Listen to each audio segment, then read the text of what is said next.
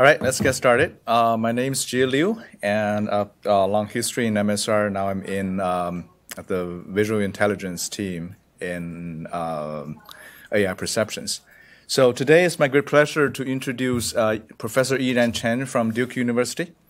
Yiran graduated from Purdue University in 2005, I believe, Yes. and was an assistant and associate professor at University of Pittsburgh until 2007 before moved to Duke. Now he, in addition to the academic duties, he's also the director of the NSF Industrial University Collaborative Research Center for Alternative, Sustainable, and Intelligent Computing. Big effort he's putting together. So without further ado, welcome, Yiran. Yeah, thank you so much, Jie. Okay, so it's my great honor to be here to introduce our research work. So before I came here, I talked to Jie about what I should give because sometimes we can talk about many things. Okay, so in my group, my wife is also the faculty member in the same department at Duke. So we actually have a fairly large group, where we have about 30 PhD students at postdoc. So we're doing from the chip design until some application.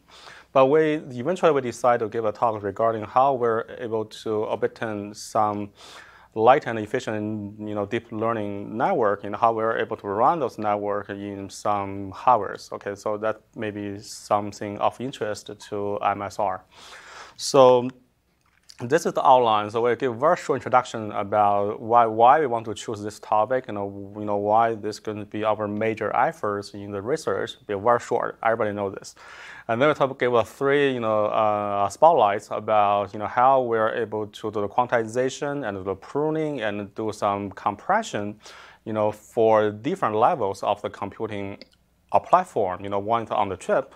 One is actually running in a single machine, and one is on the distributed platforms. Okay, that give you some idea, and then we share our idea and a perspective about those things. Okay, people actually know those things very well. We actually experience up and down in the neural network research. Everything we're doing here, it's not that different from what we invented 30 years ago. When at that time people invented the convolutional neural network, okay, but there were three reasons, for us wasn't able to,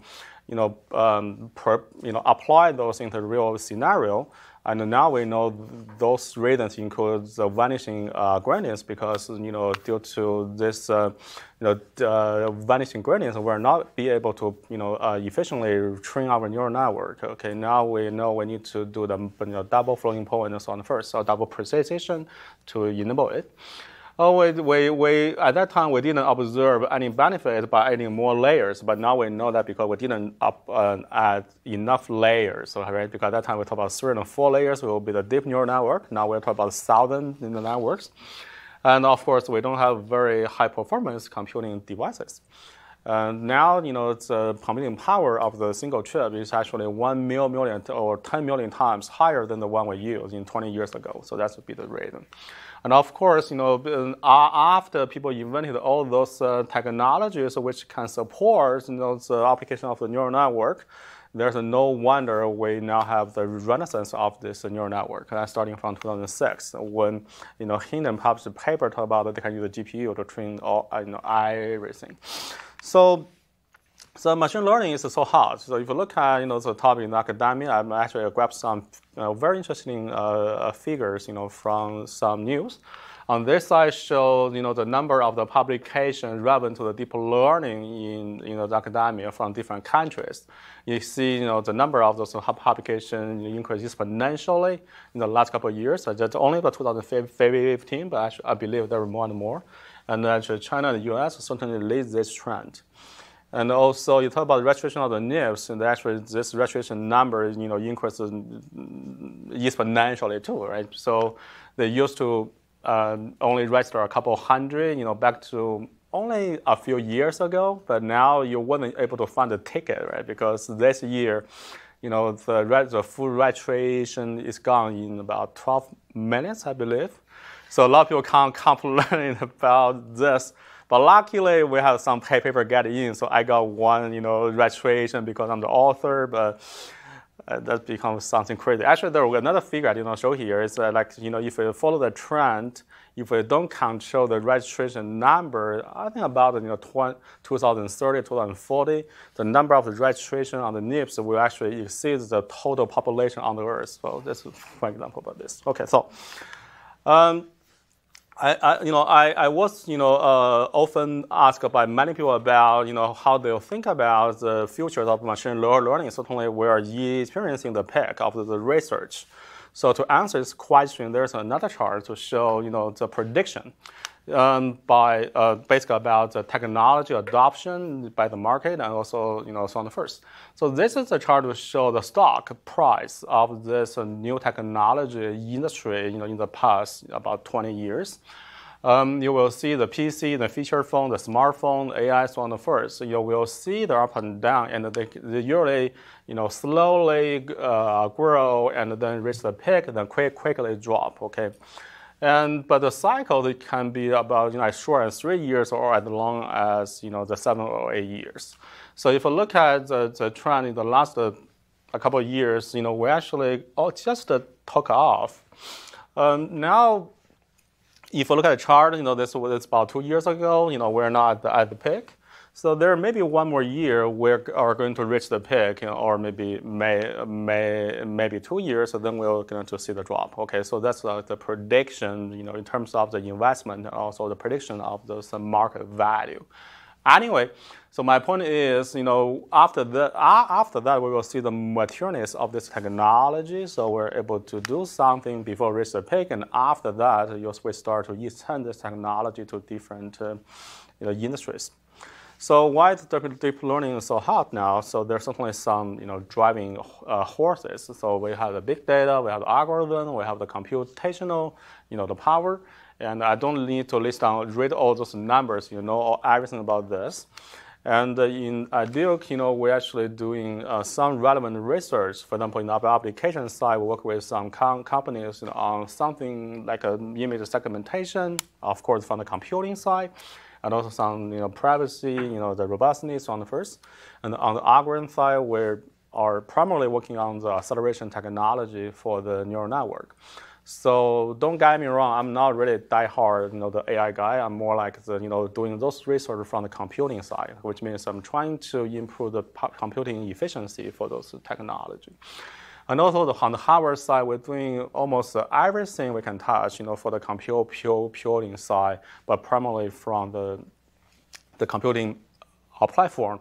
So we're designing the chip. Okay, so working on the GPU, CPU optimization, and we're working on the distributed computing, and we'll show later on, especially on the heterogeneous, contest. Okay, so now let's move to the first topic. So I was thinking, what could be the good, sequence for me to deliver my talk, either from the top down or from the bottom up. Okay. Then I decided from the bottom up, so then maybe closer and closer to the main focus of the MSR. But I trying to avoid, the hardware as much as I can, because I know I'm giving a talk on Microsoft, right?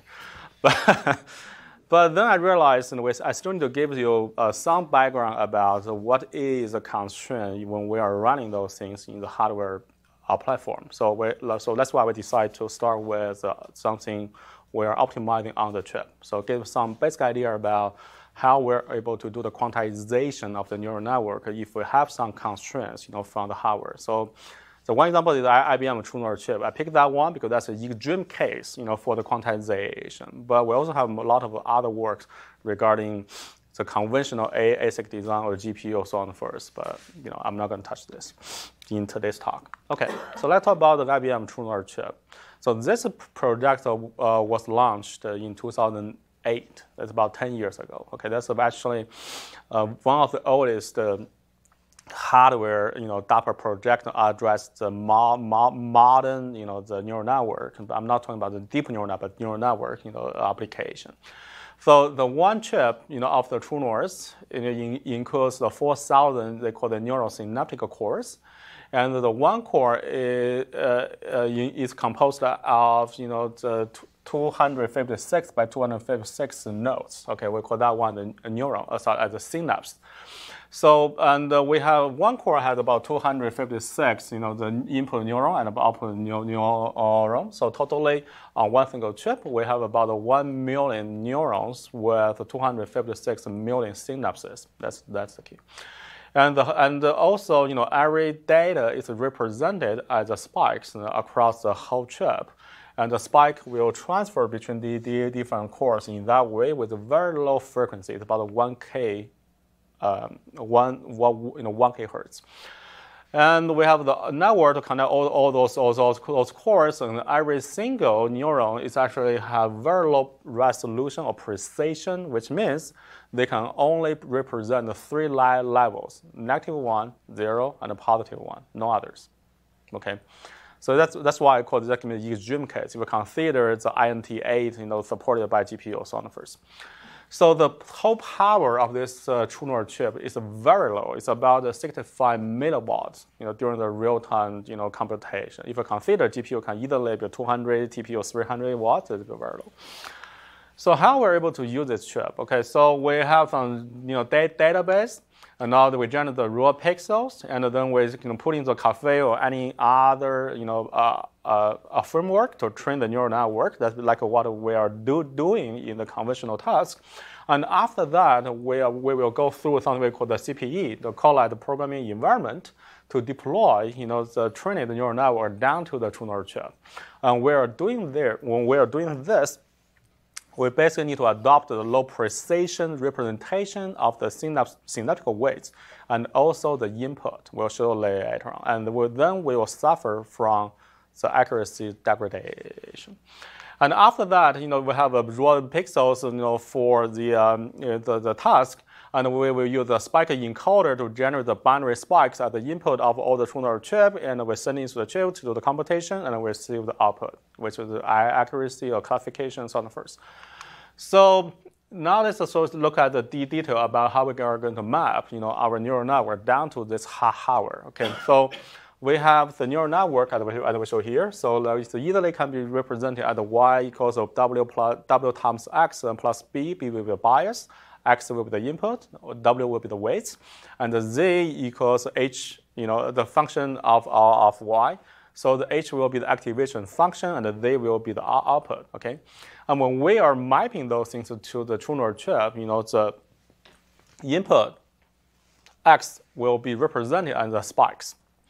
And the width, W, will be mapped to the crossbar we show here, and so it's the W prime. Remember, the resolution of the W prime is only 3 levels: -1, 0, and +1.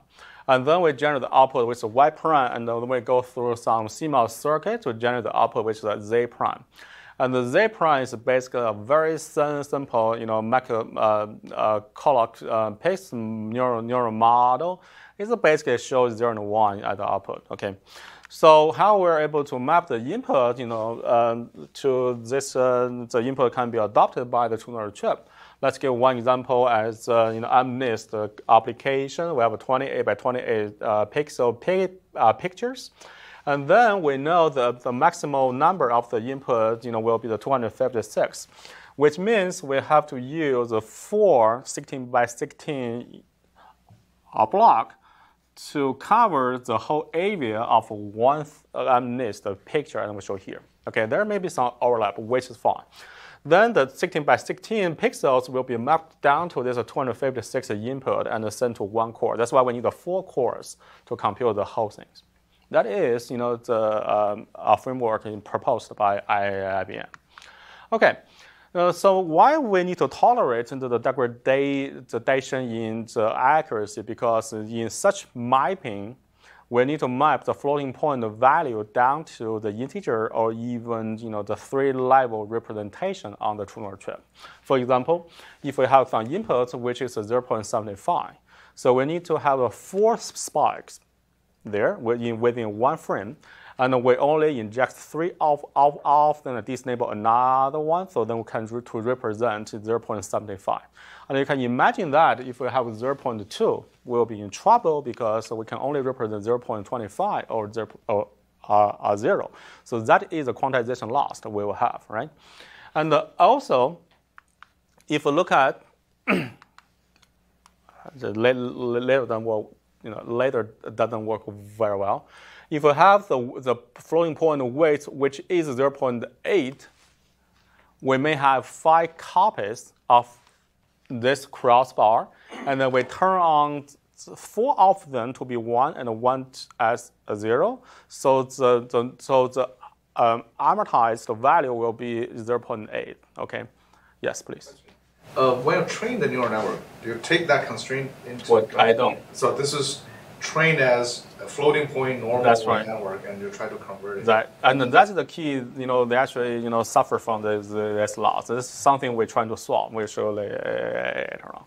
So so you can imagine that if we do such a mapping, we either suffer from the longer computation time because we need to have more spikes to represent the floating point value, or we need to suffer from the larger hardware cost because we need to have multiple copies and we turn on and turn off, the weights. Okay, and after this, we can prove mathematically if we have enough number of the spikes and also the copies, then the mathematical expectation of the output, which is the y prime, will be equal to the y. Okay, if we have sufficient number of the copies and the spikes.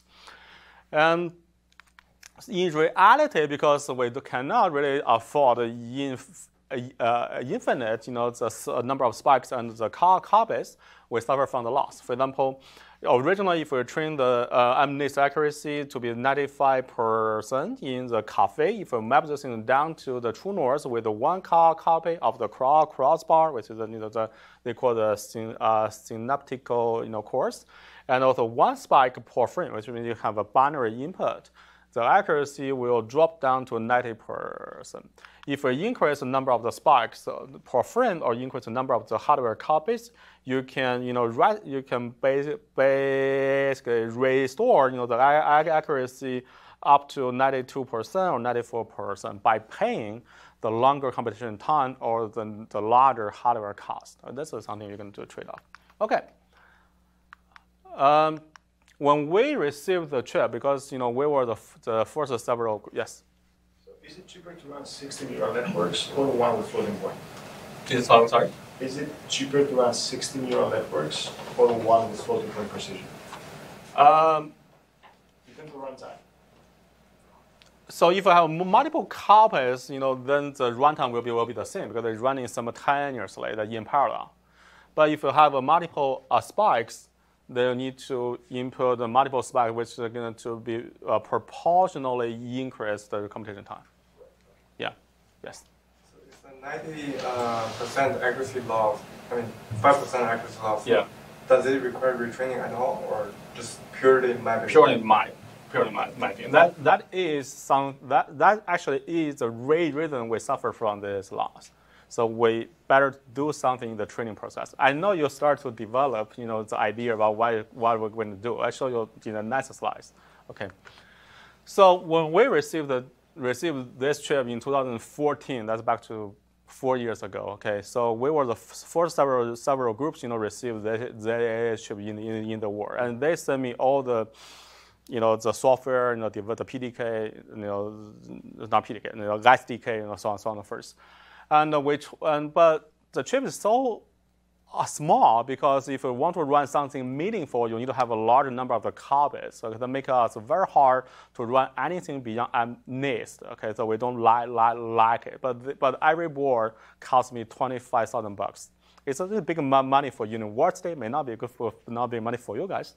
So we're trying to see if we can do some optimization to minimize the hardware cost and also runtime, because we know that is a trade-off. So what we do is we're trying to figure out, the delta y, which is the difference between the y prime and the y in this computation. Y prime will be the one we receive from the chip, and y will be the floating point of value we found the training. And we found out that the expectation of the delta y will be 0. We have already proved this because if a number is so big, it'll be the same. But the variance of delta y is not 0. It's basically the sigma of the variance of the wi prime times xi prime. So xi prime will be the quantized input, and wi prime will be the quantized width. Okay, that will not be 0. However, we cannot really control the input because the input depends on the application and so on and so forth. So now our goal is trying to minimize the variance of the wi prime. That is the idea. Okay. So we do very simple mathematics. So that's a very simple one to show the variance of wi prime equals the expectation of wi prime squared minus the square of the expectation of wi prime. So wi prime can be 0, 1, and a negative 1. So this can be normalized between 0 and 1, basically. Okay, so we have the probability turn on and turn off the 0 and 1 weights at the pi. And then the value of this will become pi times 1 minus pi. So pi will be the probability we turn off the 1 bit. If you look at this, so what will be the condition to achieve the minimal product between pi and 1 minus pi? When pi equals 0, right? And what's the maximal value of this product when pi is 0.5? So the value will be 0.25. It's actually, we learned this from the elementary school. We don't need to have any mathematics on this. So what does that mean? That means that if you look at the variance we generate on the mapping scheme, then if the normalized training the width is between 0 and 1, okay, and it's around 0.5, then the mapping variance will be the largest one, which is 0.25. If the training value is actually normalized training value is actually 0 and 1, then the variance will be 0. It's very simple, right? Because if we normalize the width, if the width, we know we can only represent 0 and 1 in our hardware. So if the training width will be 0 and 1, we will perfectly map this width to 0 and 1.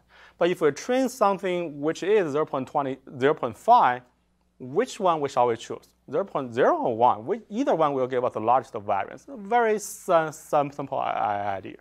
Okay, now the question becomes how we're able to train our neural network, to make sure, the width or majority of the width will be 0 and 1 in our neural network. Or in other words, close to the binary neural network. Okay. So if you still remember how we created the loss function, we're basically trying to reduce the difference between the target output and also the one we receive. So and if we don't do anything, then the training width distribution will become like this. We still see the big peak at the 0 and 1, but anything else will be evenly distributed across the normalized range, which is 0 and 1. So if we map this distribution of the width down to the true north, it will be like this. So the brighter color means the large variance. You will see, actually we see the large variance, when we are mapping these things to the true north chip. But if we add a penalty, so basically we generate the penalty function, we give the largest penalty when we train the neural network, whose width is about 0.5, then the largest penalty will be 0.5, the lowest one be 0. We're basically trying to push the training width to 0 and 1. Okay, so try to avoid 0 to 0.5. It's a very simple penalty we add on the loss function. And the result will be like this. So the distribution of the training width will be closer to 0 and 1. A very minimal number of the widths is still around 0.5. Okay, so what you train it will be what you get on the true north chip, like this one, the totally black, which means it's very close to the one original training value. It's actually we only change one line of the code the IBM sent to us, just one line.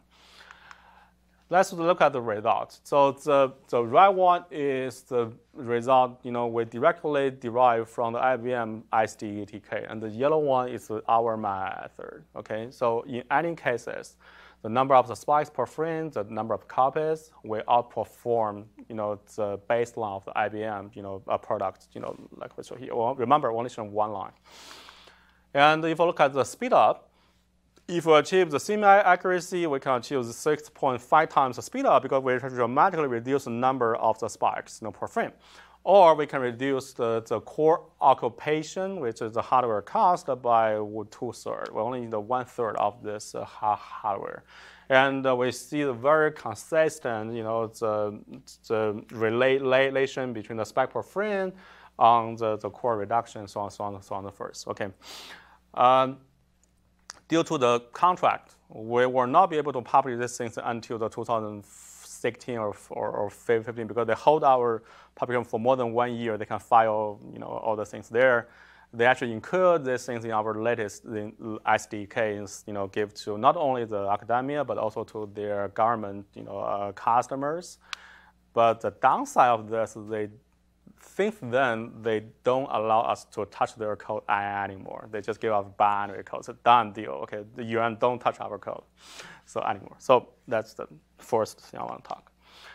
So the second one I want to give is let's move our focus down from the chip level to the single machine level. Let's say how we're able to simplify the neural network and then promote the computational efficiency for the neural network. We call the structural sparsity of a deep neural network.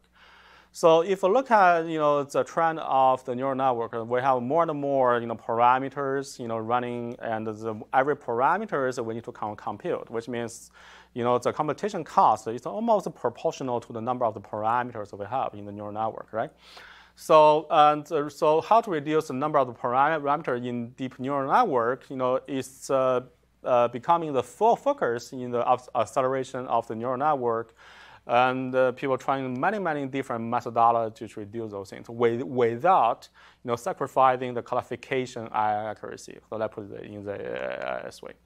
So in 2015, some people proposed some methodology trying to do the weight regularization with L1 NOR. The basic idea is very similar as we use in the true north, the chip.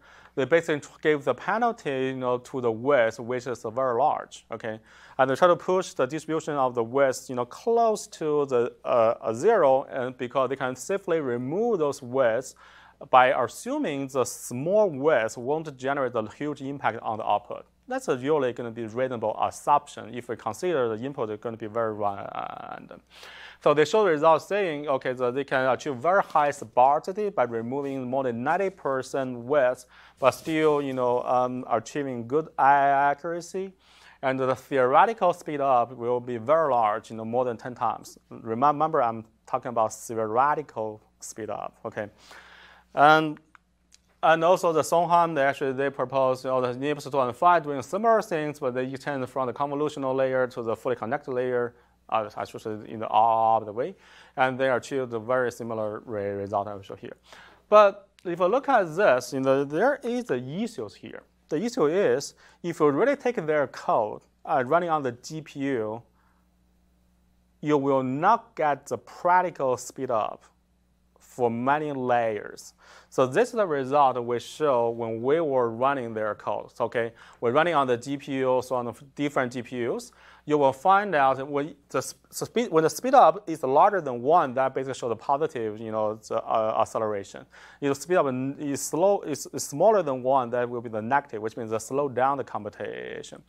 If you look at the different convolutional layers, you'll find out not every layers will give us a positive speed up, and many of them will be the negative, which means that even slow down the computation, and in the different GPU platform. Why?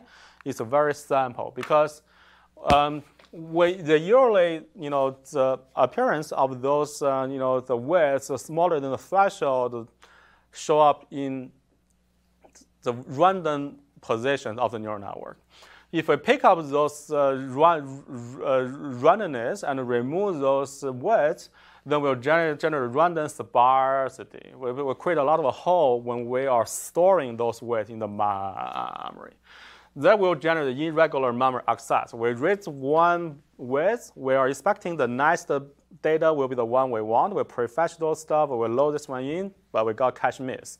Then we need to have a very poor cache locality. We need to go through the main memory, go to the disk, get another one, and then we keep doing this stuff. Yes? Does this also apply, 2 questions, does this also apply in fully connected layers or only convolutional layers? Both. Yeah. Both? Both. And the second one, what if I don't just remove individual parameters from the filters, but I remove filters as a whole?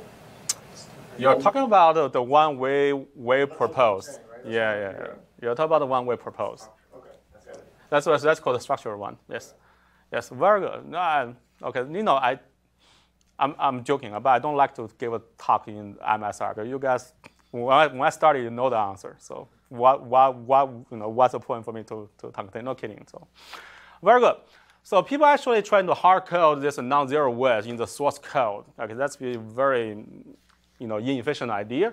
Or they can customize their hardware. They do some lowering stuff to do the work. That's be very for me a very dumb idea. Okay.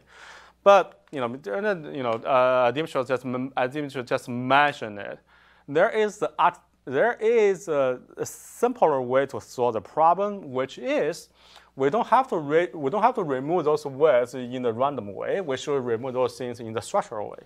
We can remove the whole line, the whole column, the whole block, and we still maintain the locality of the cache, access and so on first, right? And then we'll see the good speed up. So to convert the theoretical speed up to the practical speed up. That's the key. Now the question becomes how we're able to do it. Or in other words, in which levels of granularity we can do it. So we propose something we call the group lasso. It's not new. Let me put it this way. Group lasso is not new. We didn't invent. But the basic idea is, besides the difference between the target output, we also generated another term we call the group lasso, and we show here. That's a lambda g times rg so on first. This item will partition the weight into different groups, and within the group, they still maintain the spatial correlation or locality. Okay, so we can safely remove the whole block by still maintain the locality of the cache. One example like this. Let's say we have 3 widths. Okay, so we have W0, W1, W2, and we know W0 and W1 actually stay in the same block. So we basically partition the 3 widths into 2 groups, and then we can either minimize this group or minimize that group. We can safely remove one of them or both of them. Okay, so that's a big case. But we don't individually remove one out of W0 and W1. Mathematically, you can prove that. It basically means we are imposing the constraints like this blue, the space show here, and this will be the optimization surface. We're trying to move those two, eventually find out the cross. That will be the optimization point. Okay, so move down to the visualization of the neural network. So we basically can, penalize the unimportant filters and channels. We can remove all of them. We can learn actually the corresponding position on each filter. So we can actually remove those positions because they also store in the whole column and not whole row in the memory. We can even actually remove the whole layers, but we need to bypass the input to the output. I'll show here. We call that one the filter wise, the channel wise, the shape wise, or depth wise. So there are many the correlation between different structure which we can play. Okay, so and we need to group them respectively. So let's look at the result. Okay, let's give one example like learn and omnist. Okay, so our baseline will have the 0.9% error. So we have the number of the filter for the different layer will be the 20 to 50. The channel number 1 to 20. This will be the original baseline. If we want to maintain the similar error rate, that will be the 0.8.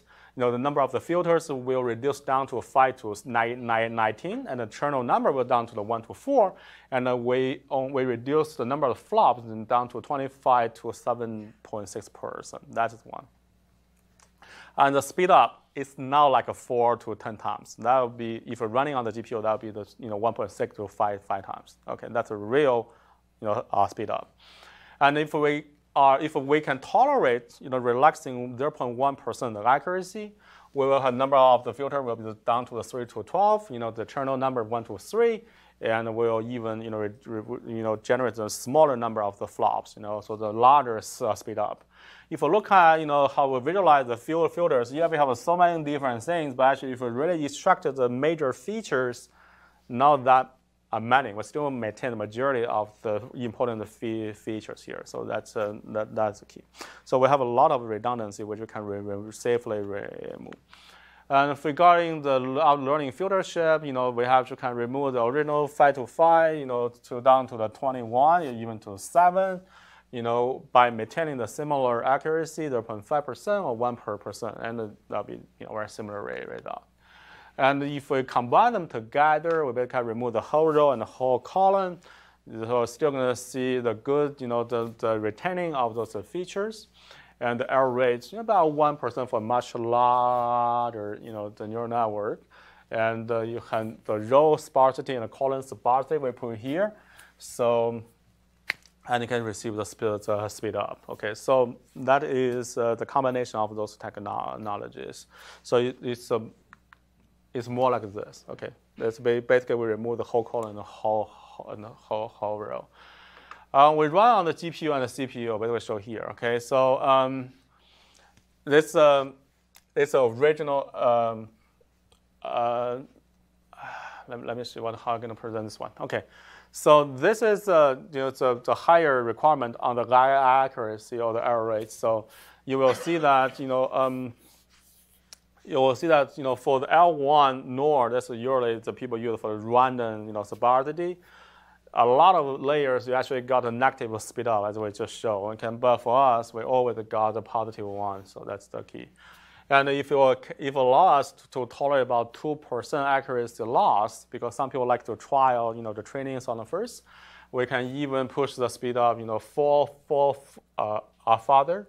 And the L1, which is the regional design, still gave us a negative, the speed up in some cases. Actually, if you compare with the GPU and the CPU result, you will find out, the GPU is more sensitive to the structural, data storage.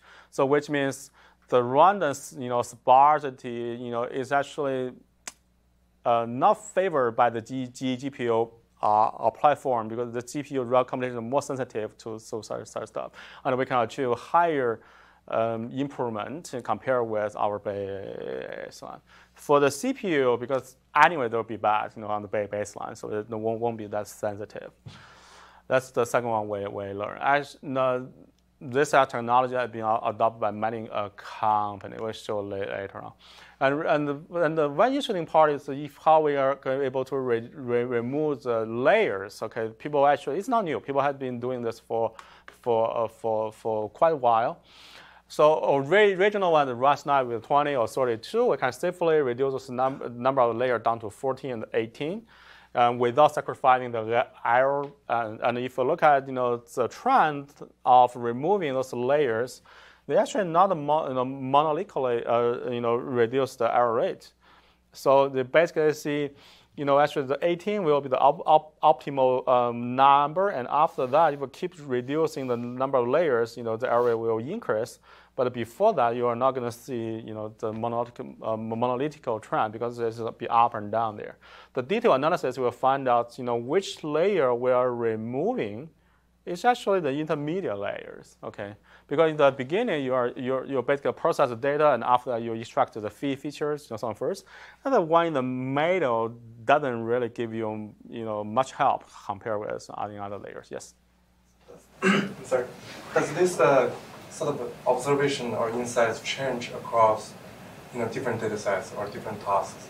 For instance, I see this is ResNet for Cyber 10, right? What if this is for ImageNet? We see the similar trend, but there are some variations across the different neural network. Yeah. Here's my question, I guess. Yeah.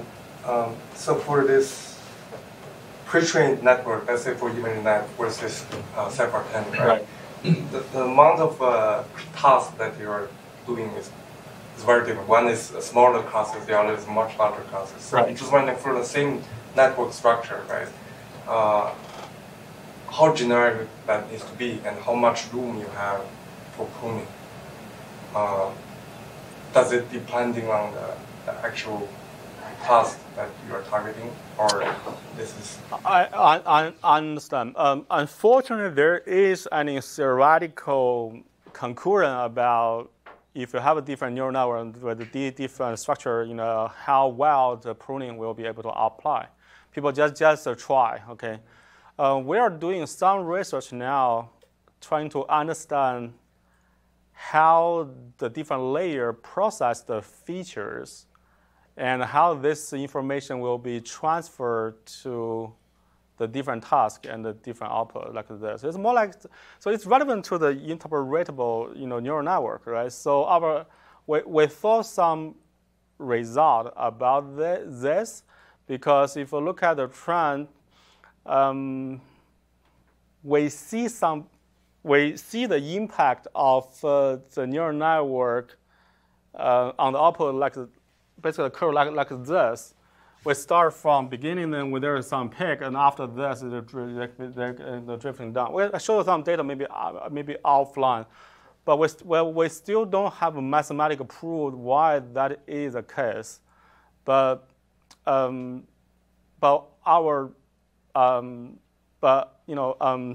observation is there are some layers which actually in the middle of this layer, even they don't really. For one neural network, even they don't really impact the output that much in this pruning. But this layer becomes very critical if we design the transfer learning neural network. This is actually very interesting. We don't understand why, because the pruning shows us this, okay, but the transfer learning shows us something else.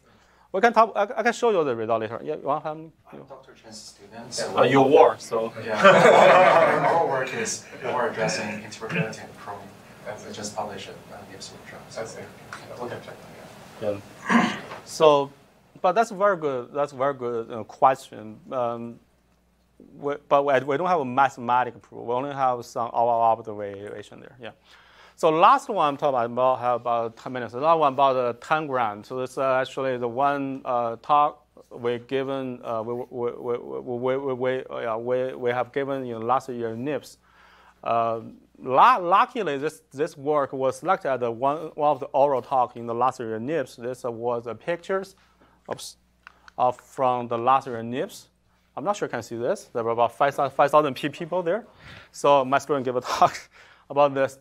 You're better to see this. Basically, you need to look at the screen. Okay. So it's actually about the distributed deep learning because now move our levels up. So I'm sure you are very familiar with the parameter server on first, right? So you better partition the neural network, and then you partition the data. For each node, you copy, basically keep the one replicate of the model, and then after some training, you basically send this information to the parameter server, do a synchronization, and send back, so on first. So if you look at those things, you will find out the bottleneck will be the communication between the parameter server and the nodes.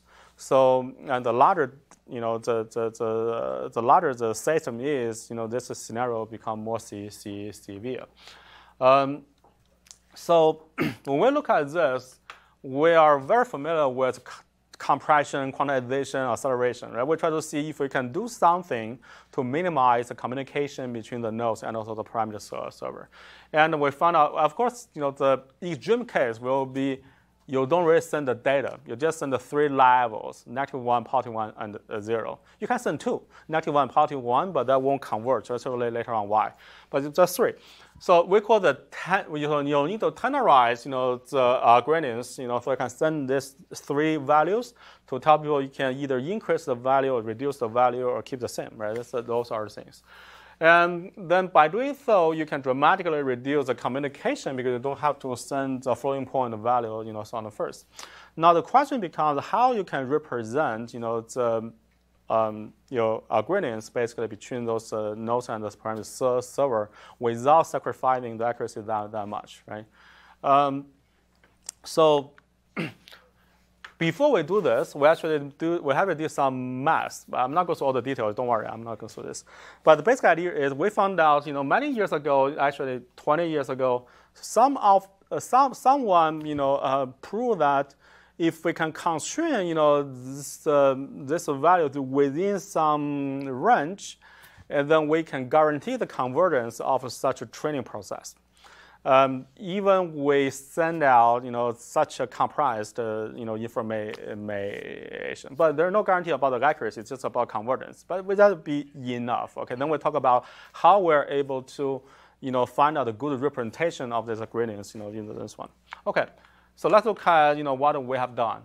we start with original, the gradients, distribution.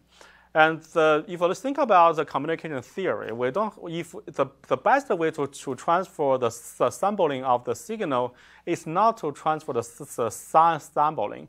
It's going to transfer the parameters describing the distribution of this signal, and this distribution of these gradients follow some types of the distribution. Okay. So, and based on this, we just give some parameters to describe this distribution from one to another end. It can restore, this values from another end. You just need to send them like a mean or sigma or something first, and also the 1, -1, 0 to adjust those stuff.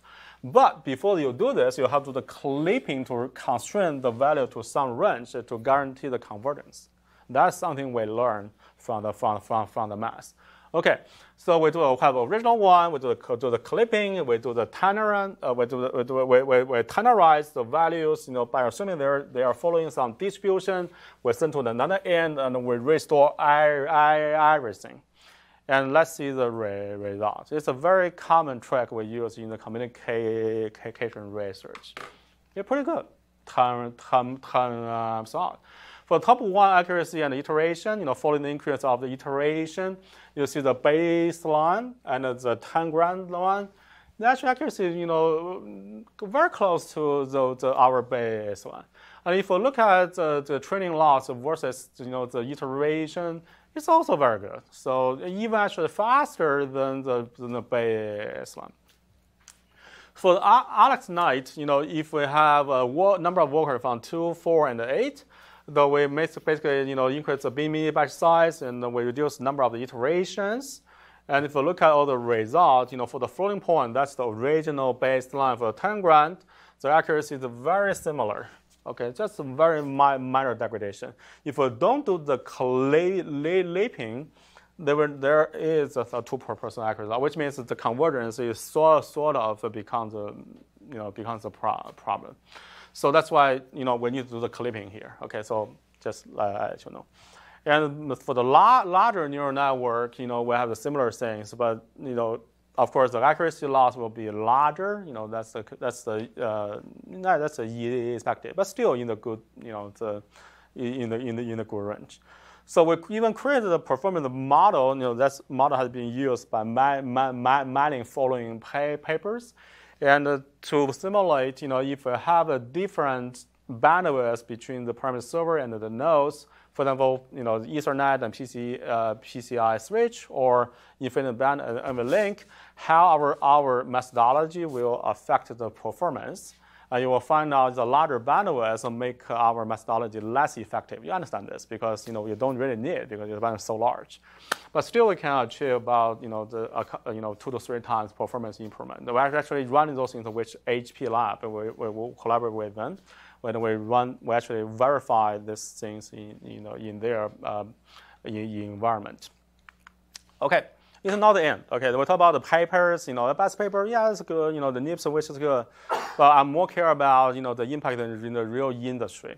So here are the results. Our one-level quantization method, which I just talked about, is including the latest, not PDK, SDK of IBM True North chip. Okay. Our structural pruning technology is supported by the library of the Intel Nirvana, the neural network processor. You can actually download this one, in their library on Zoom. And it's also adopted by Intel newest NLP because we extend this technology to not only CN, basically convolutional and fully collinear, or the RN or RSTM. So they will support this in their coming microprocessor. And it's adopted by the other technology, SF technology in China, it's called Shunfeng. Actually, it's the logistic one. To 2 times performance improvement without changing their hardware infrastructure in the data center. We're doing nothing. We just rewrite their framework for training. So our 10 grand technology is supported by the Facebook Cafe tool. Now you can download that one in the PyTorch. And the HP parameter server product has already included in their product. So it's a real product. You're going to buy it, and they're going to sell for it.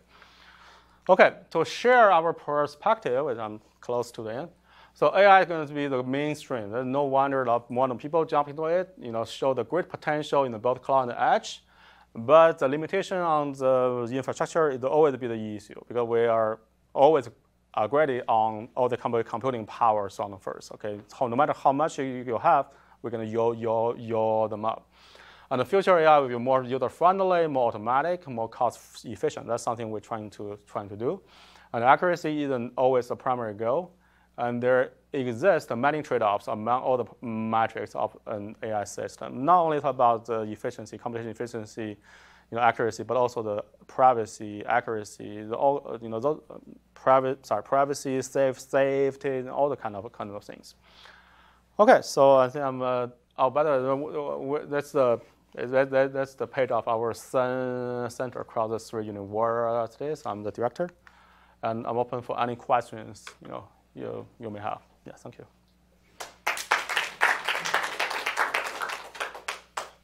Yes. So in your group sparsity optimization, I wonder if you need to write any special optimization code for CPU or for GPU, and if you just use the default implementation, will you be still able to achieve the same speed up? Yeah, that's a very good question. Simply change one line will give you some speed up, but not enough. Okay, so the better way is if you really can control the lowering process. Basically means you can, manipulate, the data mapping procedure, down to the computing infrastructure. You can get a better result. We have another paper actually published in iClear, I think 2017 or 16, I forgot. Talk about this. We basically we rewrite the library of Intel CPU lowering process to achieve additional speed up on top of the group law. So yes, if you can do that, yes, you will. And if you know more information about how the data is stored in the memory, how data is loaded, then you will achieve more improvement. Yeah. Because people are more interested in mobile platform, yes. Especially for high efficiency inference, right? So I wonder, for example, the model optimization work, which one can give better performance improvement on mobile platform? For example, like a group sparsity or other approach. People try all the things. Actually, Jim may know. I'm organizing the IEEE low power pattern recognition challenge. Okay, so we run our competition every year, and we have workshop in series PR every year. So we thought our participants they optimize everything. There's even quantization of every single layer, optimize the library, or even the protocol to fetch the data from the servers on the first, to speed up this.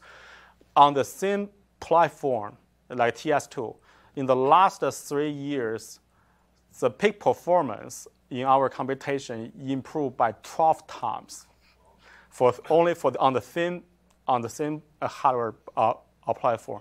There is a dramatic room you can improve it, but you need to very carefully customize every single piece of your design. Yeah. Yes. So I also have a question about your structural sparsity. Mm-hmm. And so from the theoretical, maybe we could go back to one of the slides if that would be possible. Of course, yeah. I did see some speed up numbers on the right-hand column. Sure. Yeah, so right here, or keep going to back to the right. Yeah, on the speed up right here, were these theoretical numbers or observed numbers? No, it's a real number. Real numbers? Yeah, but it's a little bit tricky about this because we don't really consider the data preparation lowering. It's basically only the computation part. Okay. Yeah, so it's a little bit tricky to see this number. If we really consider all the head and tail of the computation, that would be not that significant. Okay. That makes sense. Yeah, I guess I was kind of going to answer my question because like the difference between like 2x and Oh 10x no, is that's why you see if I report like 10 times, if I really work with like ISF technology, 2 times is the best one we can get. Theoretically, you can get like 8 or 16 times, but that's, it's very hard. And when like SF technology kind of like implemented this method, were there like any lessons that we kind of learned from bringing that in? There are many lessons. I think I should write an article about. I have one student, actually went there, worked with them for 3 months to optimize their whole infrastructure. There are many things. Original goal that be 8 times to speed up. After 3 months, we can only achieve two times. But because there are many constraints in the real, scenario. Yeah. Are there like any examples that like stuck out to you that you like feel comfortable sharing or? I think I will write a paper about this. So yeah, but too busy on so many things.